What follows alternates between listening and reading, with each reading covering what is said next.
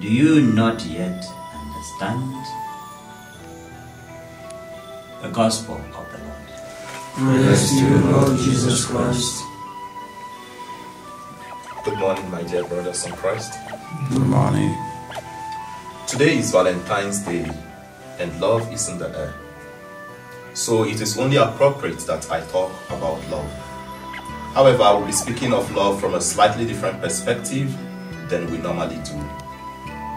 The theme of my reflection, disappointment, is a shadow of love. Have you ever been disappointed in someone? Has someone ever disappointed you? Have you ever been disappointed in yourself? Anyone who has ever loved would know that disappointment, pain, heartbreak, these are part of the experience of loving. But these will pass away, and of course, if the love is true, it remains. The insight I bring us today is for us to notice that when we experience the most painful disappointment is when we love the most. The pain from our disappointment is not caused by the magnitude of the offense suffered, but by how much we love and trust a person, regardless of who the person may be, even oneself. Take a moment to think about this. So, when next you feel great pain, the great pain of disappointment, think about this insight.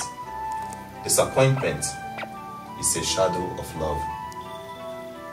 In the first reading of today, we can sense the great pain and disappointment that God experiences at His creation because they are not living as He desires. We have been reading from the book of Genesis, and we saw how Adam and Eve disobeyed God, and yesterday we saw how Cain killed Abel. Now Adam and Eve had to be sent away from the presence of God, and Cain has to suffer for his sins. This situation saddens God. It breaks the heart of God because God created us to enjoy creation, not to suffer. He trusted us with the care of creation.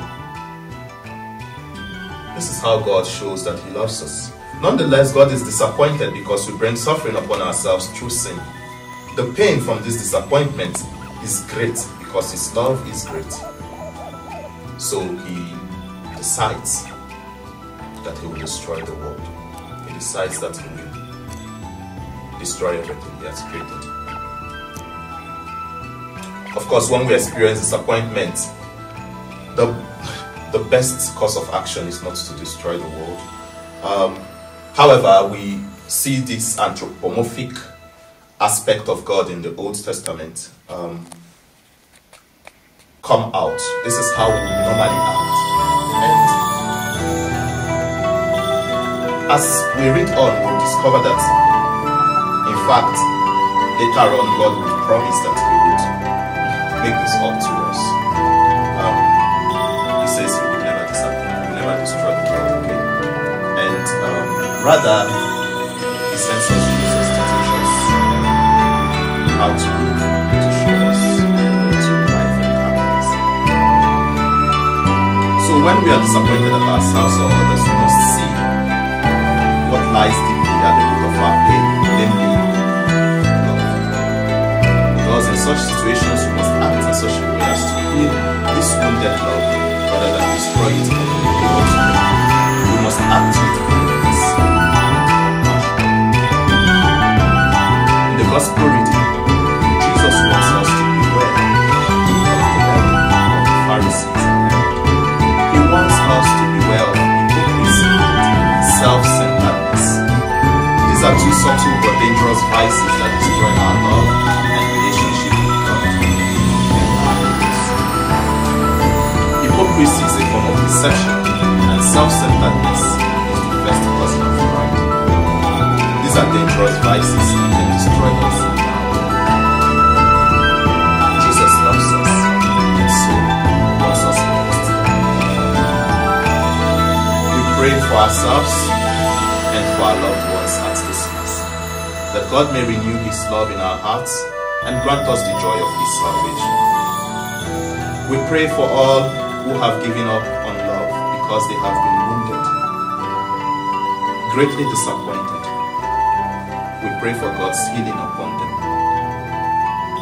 We pray that God's Spirit may enlighten and inspire the heart of people all over the world today, especially young people, that they may celebrate love in a godly way rather than in a way that will distance them from the love of God. We make our prayers through Christ our Lord.